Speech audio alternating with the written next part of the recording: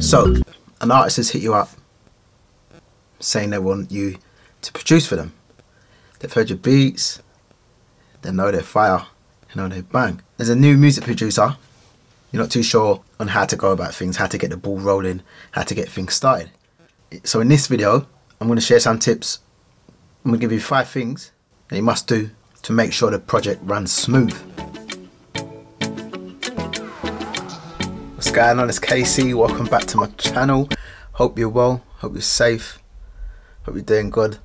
I get a lot of DMs from artists and producers wanting to know certain things about music and all that good stuff. A question was coming from an artist. They found a producer that they want to work with, but they wasn't too sure on how to get the ball rolling and making sure that the project runs smooth and that they don't get taken advantage of, which is a good question. So I thought, perfect, I can do a video on this.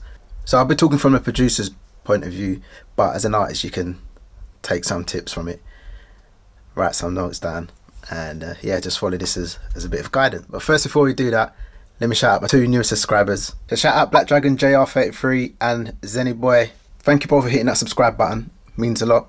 It's much appreciated. Hopefully you've hit the notification bell and would have seen your shout out for today. Favourite comment for this week is coming from Kyan TV. No problem at all. Always happy to help. Yeah, I appreciate your feedback. Lets me know that my videos are helping and reaching. And yeah, I appreciate your comment. Alright, I've got that out of the way. Let's dive into this video. So I'm just going to talk from my perspective and how I work with artists. Feel free to adapt them to how things will work for you. So the first thing I like to do is talk to the artist, get to know them, ask them to send me any previous music that they've done so I can get an idea of what they sound like. It takes me about 10-15 seconds just to hear how talented they are as an artist. Once I've got past that point, then I like to ask the artist what's their goals. By asking them this, you can get an idea of how driven they are, how much they want their music to be heard. You can kind of gauge how important music is to them and whether or not they're trying to achieve their goals and how driven they are in achieving their goals. So for me, doing this, I can see whether or not the artist is on the same sort of vibe that I'm on, and more often than not the artists are quite similar to how I am and my outlook on life and stuff. So that always works well because it just flows naturally. There's no falseness, no one's trying to force it, and it just all seems to flow naturally, which is a good thing, especially when you're creating music, because creating music is vulnerable. It leaves you in a vulnerable place. So being able to express your ideas and get your creativity out, your ideas down, you need to feel comfortable in doing that. So once you've got that out of the way, the first meeting and whatnot. 2, you need to find out what they want from you. Do they want beats from you, 1 beat, 2 beat, whole project, mix and mastering? By doing that, you know what's expected from you. You won't go out there and start doing more than what you're supposed to do, and then it works out that you've been paid less for the work that you've created. So this will lead on to tip 3, which is agreements and fees. This section of the video is sponsored by DistroKid, when I would start talking about splits and how you can easily use teams in splits, but we'll get to that in a minute. We don't want to call it a contract, let's call it an agreement, because I feel like when you call it a contract, it just feels a bit too heavy. Who wants to be tied into a contract? Let's just call it an agreement. So deciding what your agreement is, you can discuss fees. Once you know what is expected from you, is it a project, mix and mastering, then you can start talking about your rates, send them your rates. They can decide on what's best for them. If you're doing more than one, maybe like a whole project, you could offer a deal. That's in how you do your business. Agree on splits, percentages, how much royalties are you going to get? Is there more than one person or more than 2 people involved? Producer, writer, artist. Going on to DistroKid, the cool thing about DistroKid is once you've got all your song complete, you've decided on your royalties, everyone's been paid, you can add people to your team in DistroKid, which is amazing because you can save unnecessary headache worrying about people getting their splits and who's supposed to be getting paid when, and you having to give money out, because you can add the artist to the team. So all you do is just put the email address in, DistroKid will kindly send them an email, they respond to the email, whatever percentage you put on there will be automatically done. So anytime you start to generate royalties from your sales, they get paid. I got one the other day from an artist that I worked with about years ago. Got an email saying an artist has added you to their team. Can you confirm? So I just went in there, click confirm. I got a nice little link, click confirm, and then I was added to the team. 50% royalties, and that's work that I'd done ages ago. So that was a nice little surprise. So splits. Once you decide on your splits, easy done. You don't have to waste too much time worrying about that. Just decide on what royalties that everyone should get. Add them to the team. Job done. Move on. By the way, if you haven't signed up to DistroKid, use my discount code below. Get 7% off for the first year. Deposits. Once you've agreed on the work that the artist needs, get a deposit. 20%, 50%. I do this all the time. This allows me to know that the artist is serious about getting their work finished. So don't feel bad in asking for a deposit, because an artist will understand that's how you do your business, especially if you've got it on your website and they can see it all written down, exactly what they're getting, exactly what to expect, and how much deposit to pay. Then everyone's on the same page, so that way there's no drama.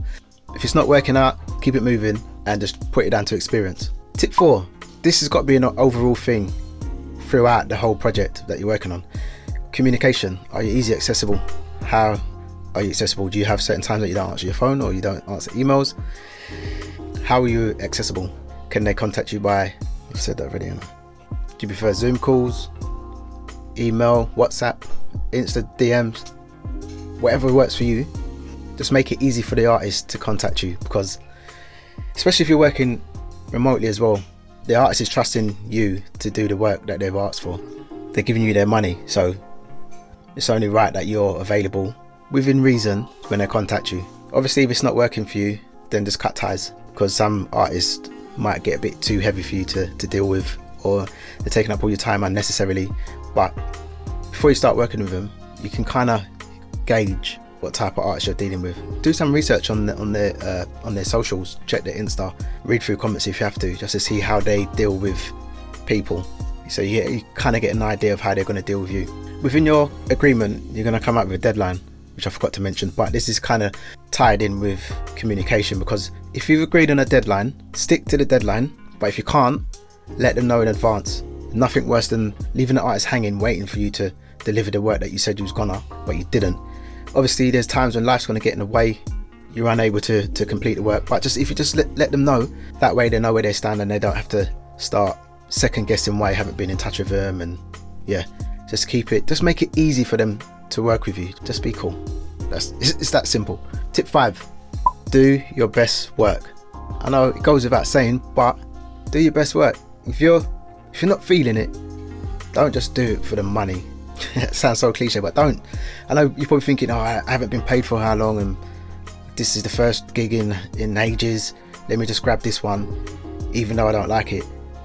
I understand that sometimes you have to do that, I get it, but you got to make sure you're doing your best work, because this is your portfolio, this is what other people are going to hear.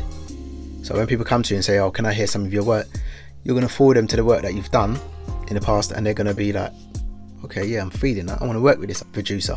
So the work that you're doing now is leading on to work that you're going to do in the future. So do your best work, treat it like it's your own performance, because that's what I do, especially when I mix and mastering and the artist is doing their thing. I'm treating it like it's my song, that's me performing. So I'm doing the best. I'm making all my mixes the next level, so they're better than the last, and that's how I do my mix and mastering and all my work. And when you're doing your best work, the artist is going to be happy with what they've paid you for, and that will lead on to repeat clients. If for some reason it's not working out, don't be afraid to just issue that refund. There's a lot of artists out there that will want to work with you, so don't feel bad if you lose an artist. And a bonus tip for you. So my bonus tip for you is know your worth. The artist has come to you, they've hit you up for your production or your mix and mastering services. Even if you haven't had a job in a while, don't cut yourself short just because you want to get some money in. Make it fair, because if it's not fair, you're going to be doing the work and thinking, I'm doing this for next to nothing, what's the point? And it's going to show through your work. So make sure that it's fair for both. I've done it in the past where I'm new to the game, someone's hit me up for work, I'm thinking I don't want to scare them off, because if I say the price that I really want, then they'll run off, and I didn't want that. So I've cut myself short, done work that was decent, but because I didn't get paid much, this didn't leave a good feeling inside. So don't make that mistake. Know your worth. Say your price without flinching. That's some of the best advice I ever got. And as well, if you're thinking, oh, I don't know if I'm up to this, there's a thing called imposter syndrome. Like, I've had it a few times. Sometimes I listen back to my work and think, damn, did I really do that? But no, don't feel like that. Imposter syndrome is a thing. I'm going to do a video on that. Believe in yourself. Know your worth. Believe in yourself. You can do this. You've got this. Take these tips and advice and create more fire. Once you find a decent artist to work with, easy to get on with, it's absolutely amazing. Especially when you're feeling the project that you're working on. It's just, yeah, it's an amazing feeling. So those are my 5 things to think about, what you must do before, during and after working with a music artist. Another important thing as well is aftercare. Like, you've done the work, you've done the project. Are you going to help out afterwards? Are you helping with promotion? I mean, for me, when I work with an artist and we've done some good work, I'm putting that out there. I'm letting people on Insta hear it. I'm letting people hear it through my stories or on my wall. So yeah, just think about aftercare. Touch base, check up on them, see how they're getting on with their music, even if they don't want to work with you on another project. Just keep that friendship open. You never know what can happen in the future. So I hope them 5 tips have helped. Just to quickly recap: get to know the artist. What do they need from you? Agreements, deposit. Definitely get your deposit. 4, communication. Keep the lines of communication open. 5th thing, do your best work. If you've got any questions, hit me up on Insta. Always happy to help. Probably do a video on it. If you like this video, it's helped you at all, brought any value, hit the like button. If you like these sort of videos, hit the subscribe button and hit the notification bell as well so you get notified anytime I put up a new video. As per usual, I appreciate your time.